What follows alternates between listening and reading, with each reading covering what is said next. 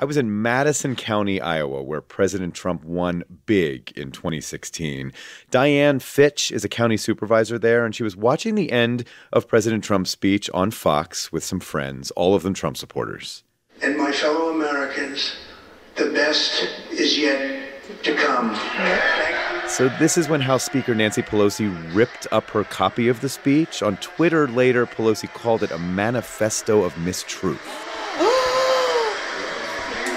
Oh my gosh. I think that was his speech. Wow. That's Heather Stansel. She's a telecom engineer. Our host, Diane, was also appalled by Pelosi. We're Iowans. Iowans are nice. We wouldn't have done that. It was just disrespectful. Nancy Pelosi crossed a line, you're saying, by ripping up Absolutely. the speech.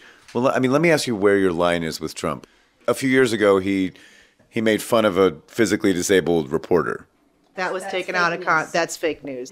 And it makes us angry when I can see the context. I'm like, how is this spreading? How can this be? But this is so interesting. It's like two different realities.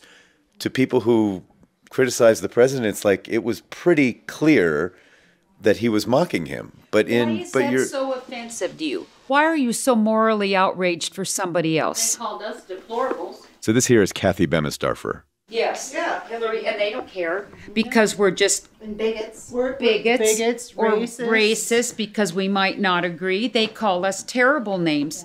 Why is that any different? So I guess I would ask you, does that cross a line? So you feel judged and feel like he is sticking up for you when you're judged. Right. I don't feel as though I'm judged. I know I'm judged. You're hearing now from Greta McNair, a registered nurse. My family is judged and people of Iowa are judged.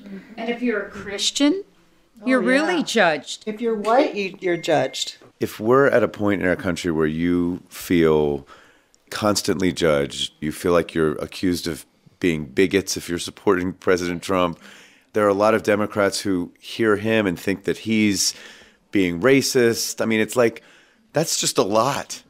Like, what can he do this year to bring this country together and somehow figure out a way to make people less angry or feel less judged? Or it should be I mean, he's the president, but you tell me. It should be us. If there's anything more he can do.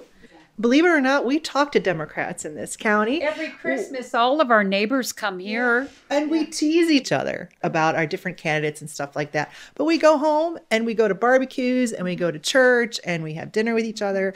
And that's how America's supposed to be. Our girls are far left-wing liberals. I think they're both nuts, but I love them. Well, then what can Iowa teach the rest of the country right now? Get over it. You don't think people have made fun of us because we're blonde? I knocked on a door and said, I'm campaigning for public office. And the man said, you're just a little girl. I can't vote for you. And he said, you have to have a man. I said, here's the deal. I have a pair. Mine are above the belt.